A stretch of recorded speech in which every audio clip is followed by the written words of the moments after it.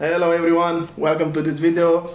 And well, without further ado, let me show you what I've got, because I got something pretty cool, in my opinion anyway. What are your thoughts? Leave in the comment, but first watch this. This, without a doubt, is one of the best phone hunts that I had. So I'll start directly with the non-Nokia ones, which is the Sony Ericsson W850i, two of them. One does not start and one has a lock code. Yay. But for parts, they're very good.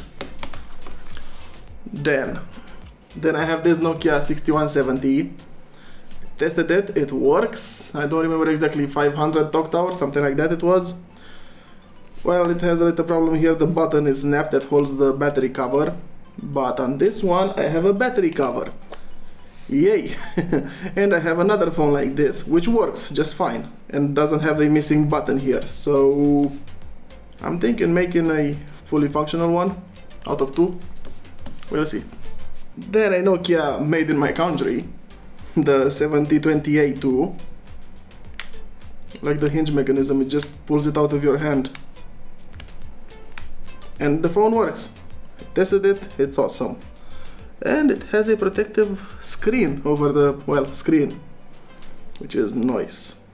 If the D-pad wasn't cracked here, it would have been awesome, but not so bad. With a new body shell, it would look awesome. Then a Nokia 6680, that works just fine. I turned it on, it was working nicely. No problems with it, except for with, well, its appearance. I do have a new buttons for it, but not a very good body shell. I'm thinking of completely disassembling this one and painting it. What do you think? Then a Nokia 3587i. I've never seen this Nokia before. It has an extendable antenna, but well, it's missing the top part, so it needs a little help. I turned it on, it works. The thing I don't understand, here's where you put the SIM card. Is this how it's supposed to look? Was it supposed to have pins, or there's... Actually, you know what? I am gonna try it out and hope it works. I know it works. I turned it on without a SIM card.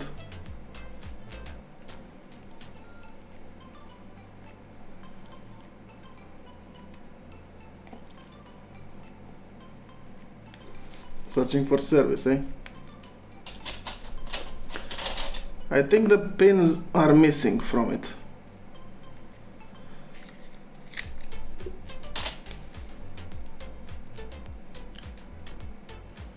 I will look to adapt some. Yeah, so I don't know. But the phone works. If it's missing the pins, I can just adapt some. I hope. I'm being honest now, I never seen this model, but it's looking pretty nice actually. Maybe I can, you know, put some pins in it.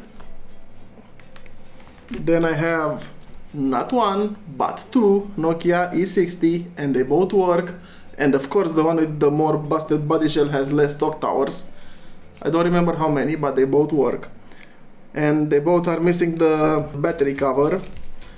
But I have a swapped body shell here, which is also scratched, but it has the battery cover. And I'm also thinking of buying a gray spray, preparing and painting this, of course after I completely disassemble it. What are your thoughts? Should I do it? I'm very into doing that.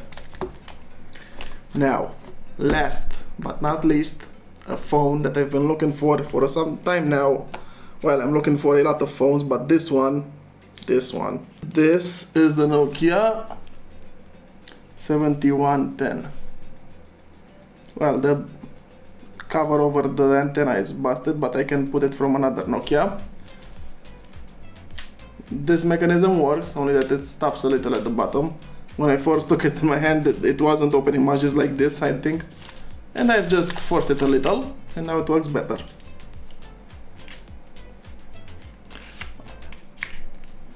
Let's turn it on. Not like that.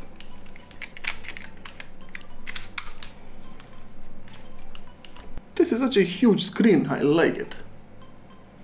Well, for this phone.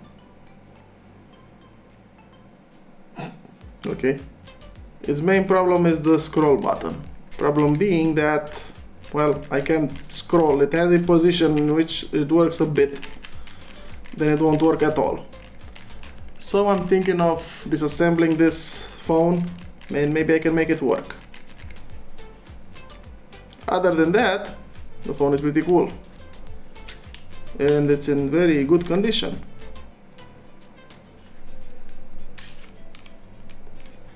That's it for today's hunt. Thank you very much for watching. What are your thoughts? Is this a good find or not? In my opinion, I would say that it's a very good find. What are your thoughts? I'm really interested. What do you think of this find? I really like this phone. The next video will definitely be with me disassembling this phone and trying to make the scroll button work. Well, that's it for today. Thank you very much for watching.